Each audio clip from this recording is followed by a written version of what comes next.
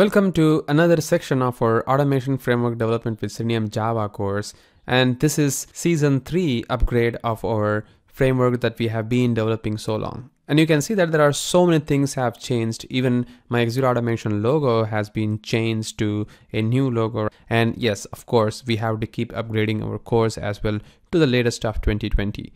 So our framework exists from 2016, as I told, and is keep evolving every year. And this year we have already seen a lot of breaking changes happening in almost all the libraries we have used so far.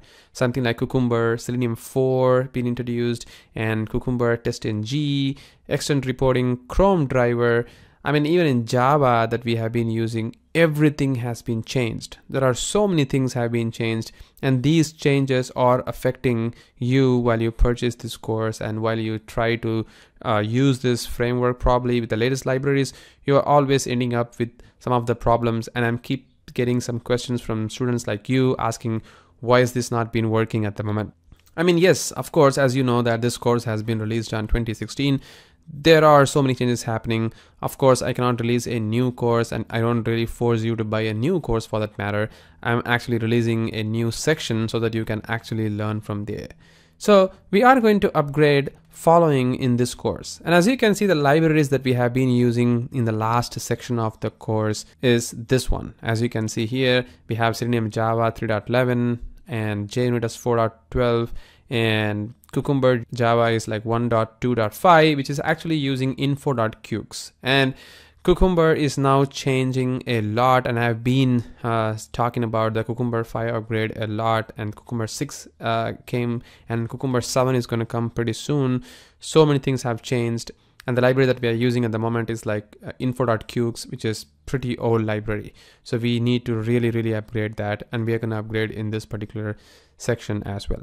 So Cucumber Test in G has to be upgraded, Cucumber JUnit has to be upgraded. So everything is going to be upgraded to something like this.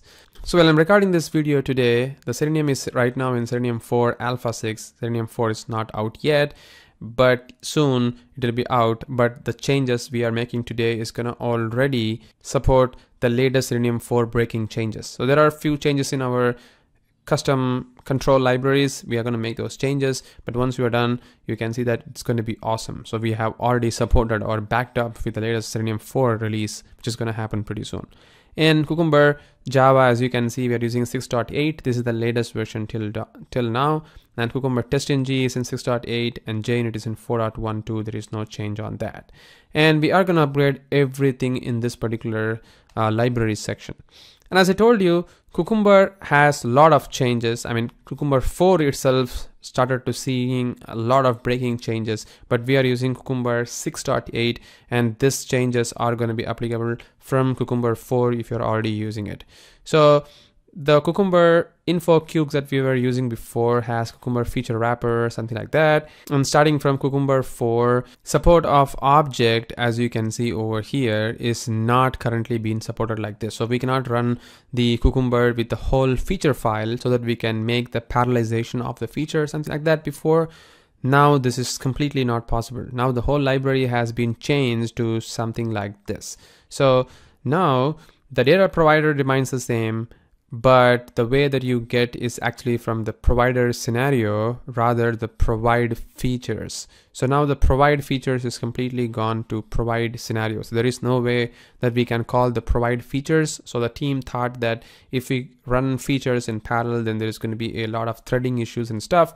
So they moved every single parallel execution of the features to scenario level. But of course, yes, we need to run the test on the feature level parallelism, but at the moment it is not possible in our test cases.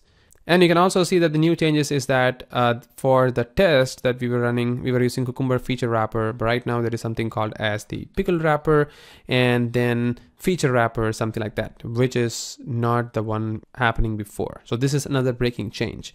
And Cucumber also broke one of the most important libraries that we were using for the data table, which is like data.raw, and it has been now moved to data.asList. So the raw method doesn't really exist with the latest version, so we have to upgrade that as well.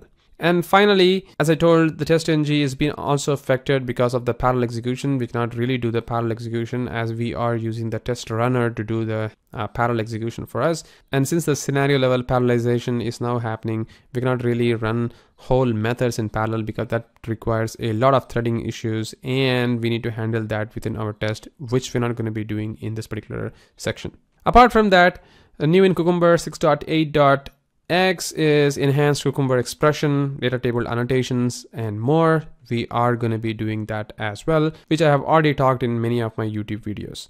And we are also going to be using the Lombok plugin to simplify the model creations. You will really understand what I really mean in this particular section while I'm going to talk about that after a few lectures. So let's quickly see whatever that I discussed in this particular video in action starting our next video.